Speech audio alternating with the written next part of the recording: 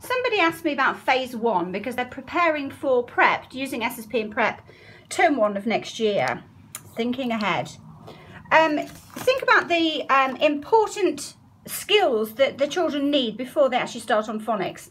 So the phonics teaching, here's our explicit order of teaching the code, they're high frequency graphemes. Before they can do that, they need to understand that spoken words are created using speech sounds. And it's the phonemic awareness skills that are really important, the blending and segmenting. So at the beginning, what SSP teachers will do in the first week is not start on the phonics, obviously, because they're not ready for that. Some of the children will be, but we need to ascertain which children. So what we're going to do, lots of activities, but the most important with regards to actually teaching reading and spelling are that we introduce the visual prompts. Let's say here, pan, pants, nap, sip, tan, ant, tap, snap, pin, spin. You can hear that there's something these all have in common. They're all made up of the speech sounds s, at, p, it, n. So not worried about what they look like, the representations of them yet. We're just thinking about, okay, if I say the word sip, let's say, what we want the children to do in that first week of prep is to be able to use the monster routine. Duck hands. S, I, p, sip. So that was segmenting, putting them in order, and then blending. Now the children are not going to all come in with great fine motor control. We could give them the cards that have got the lines, the speech sound lines. The ideal is that they're going s, I, p, sip. And obviously hardly any of them are going to be able to do this at the beginning. S, I, p, even though they'll do it very quickly. So we actually give them the speech sound lines and cards. But what we need them to be able to do is duck hand, s, I, p, sip. Choose the right number of lines. No, 1, 2, 3, so we're starting left to right. That's why we have that for the segmenting, the ordering, but also so they're going left to right.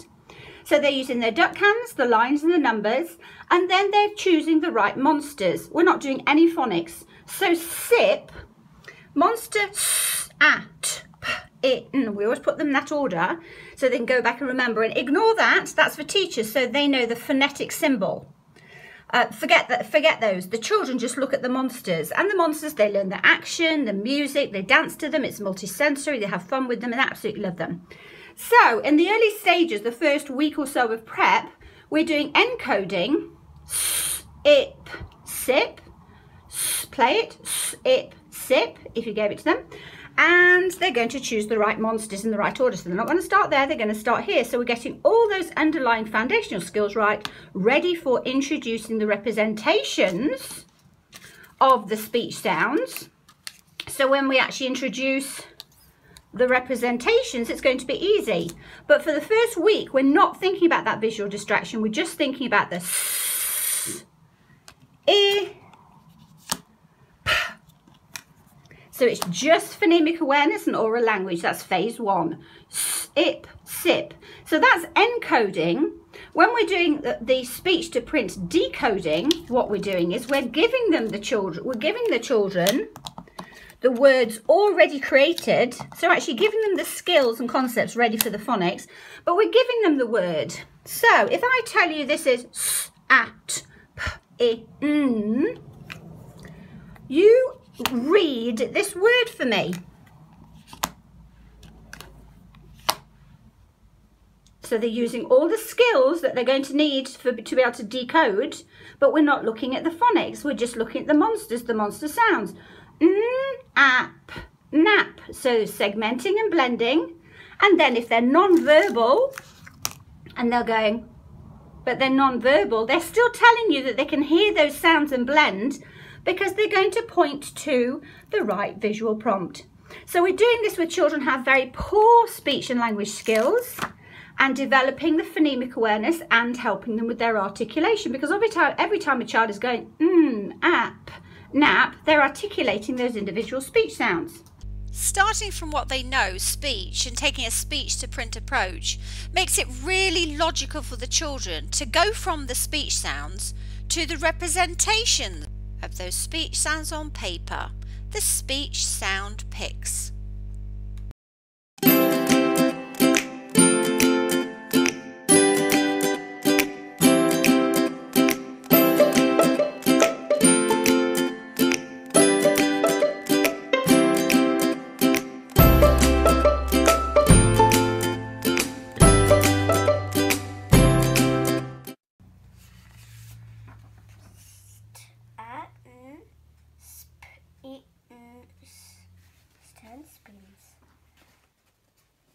Hey, don't miss a page right there. Daisy spinning. Stan spins. Daisy spinning. Stan spins. Stan rocks. Stan rocks. There is a rocking on a little horse. And let go of a dragon. Stan rocks. Stan rocks. Stan.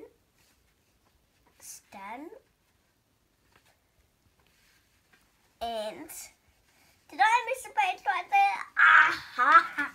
No, you didn't. Stan plays. He might be playing a computer game, Mummy. Yes, he is. Yeah, good job. Oh, I love you. From the Rich on the Broom. Stan plays. Stan plays.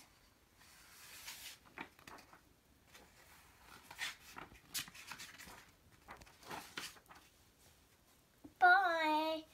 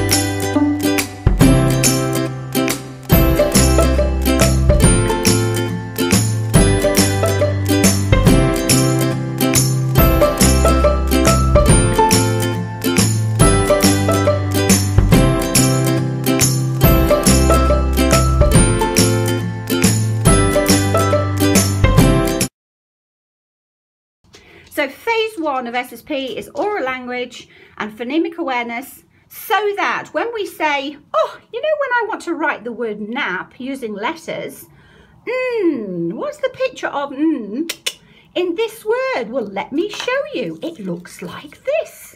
Look, there's the picture of the sound this monster says.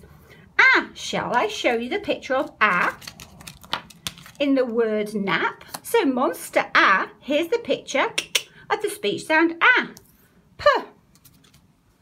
There it is. So you're showing it to them. App, nap, and the brain loves learning in this way. Now also obviously phase 2, when we're doing the code levels, we're doing the phonics, we're also doing over 400 high frequency words, but all of those are code mapped to you.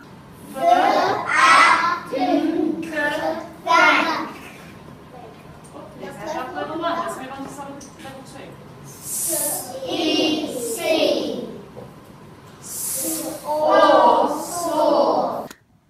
But E and Bean, they're going to look at that in the purple code level, that in the green level, that in the yellow code level.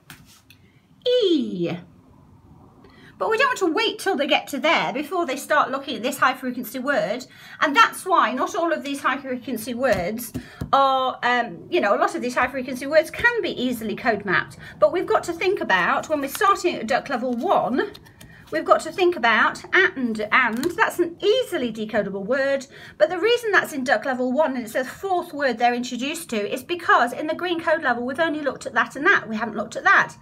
So we've looked at and It's not until they come to the purple code level, when they're ready, that they see the d.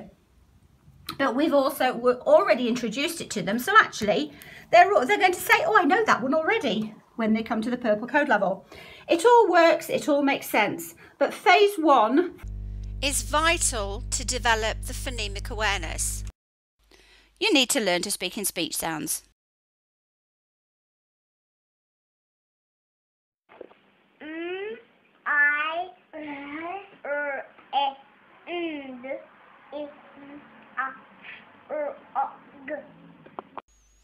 saw her using a speech sound puppet. What she's doing is speaking using duck hands. Use our duck hands to show the speech sounds. At. Ready?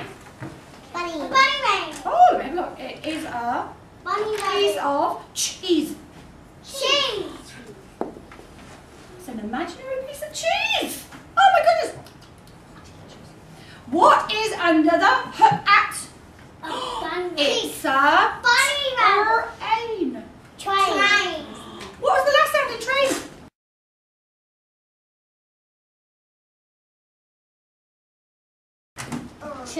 Last sound in train. Last sound in train. What?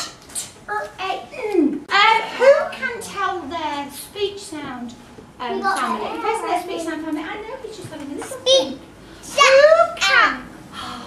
Who can do this word? Ready? You ready? This is fish. Well, we have to really listen for the beginning and the end. Put in. What about if I said fish? What about if I said house? What about if I said? I'm tricky now. Okay, now with your duck hands, I would like you to do this word for me. You ready? You ready? Yes. Pot. Pot. With your duck hands. Here and show everybody. Wow, show everyone your pot with duck hands. That was amazing. High five.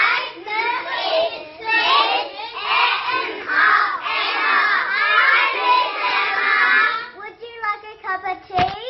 Another concept we're going to cover is taking pictures of speech sounds with the magic speech sound camera. It look like an ordinary camera from Coles, but it's not. This is the speech sound camera. So you know if you're in Coles and you see this, you can say to whoever lives in your house, that's not a camera, that's the magic speech sound camera.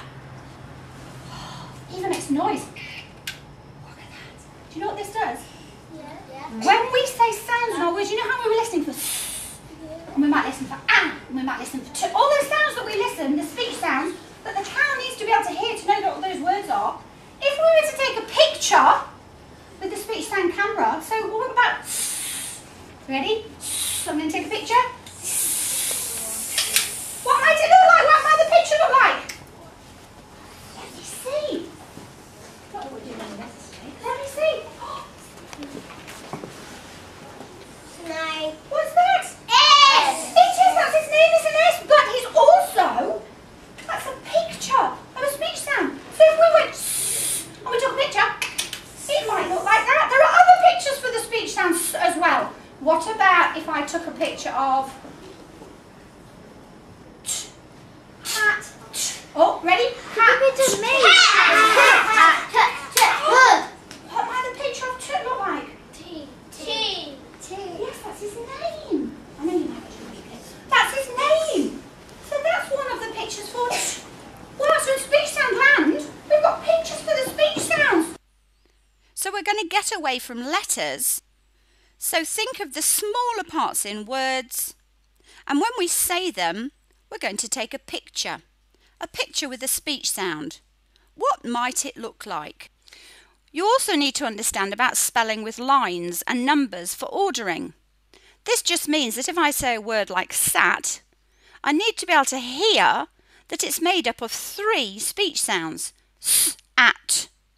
So even if I don't know how to spell the word sat, I first need to be able to do lines for those speech sound picks to sit on. S, at. So they're just doing 3 lines. And they do the numbers because children, especially in the early years, have trouble with ordering, and we want their brains to go from left to right. Just by putting 1, 2, 3 underneath, even if they can't form that 1, 2, 3 very well, it helps them understand where to start, and it helps them with their placement. It's called segmenting. Have a look up there. So what it looks like. So now put it on your line. So you need your 3 lines. So now you need to put the and somebody did 1, 2, letters 3s in. underneath, which was brilliant. So It. now put them on the right order. Put them on your line. It put Richard, what's your line, honey? on there. It. Can you do a it? Oh, look, he's holding it. Now. Well done. on, do the lines, do the numbers, and then make some choices. So, new word up there. Have a look. You're not looking. You want to do the lines. So let's do two. Tap. Yes, well done. You ideally, obviously, want to start this in preschool. Sip. So you're asking the children how many sounds can you hear, find the right number of lines, and these children were already at the phonics stage, phase 2. So they'd had phase 1 with just duck cans, lines and numbers, and now they're actually making the sound pick choices using magnetic letters, because they're not really ready to be writing those sound picks yet. Some of them are, but most of them aren't because they're in preschool. So we use the magnetic letters. Sip, sip. Oh,